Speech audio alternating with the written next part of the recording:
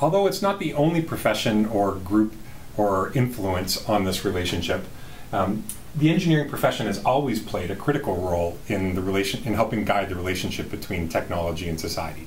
Now, doubtless there are many other actors, whether it's government, scientists, business, that have huge influences on this relationship and will continue and should continue to. But if you actually look at sort of the theoretical domain of the engineering profession, and you can do this by going back and looking at actually some of the standing definitions that are out there from various sources. And what you find is actually most of them map out quite a large role for the engineering profession within this relationship. What I would argue is that a lot of the higher potential we've been feeling within the Engineering Change Lab and other conversations is a result of where the focal point is of the engineering profession within this theoretical domain. So at the moment, it's evident that the engineering profession is more on the strong technological focus side of the socio-technological continuum. And I would argue also further back towards established technologies as opposed to cutting edge technologies when it comes to the technology dimension.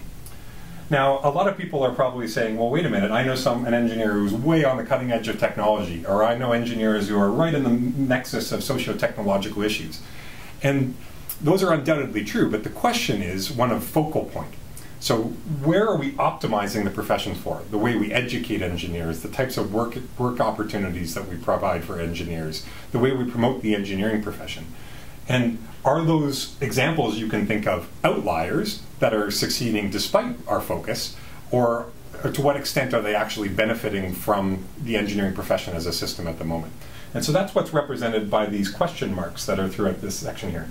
And individuals who are kind of in this domain outside, far away from the focal point, may or may not consider themselves real engineers, and may or may not be considered real engineers by others in the system. So what set this focal point? I would argue that the two major things that have resulted in this focal point are context changes that are broader than the engineering profession itself, mixed with leadership decisions made by engineers as they've navigated those context changes.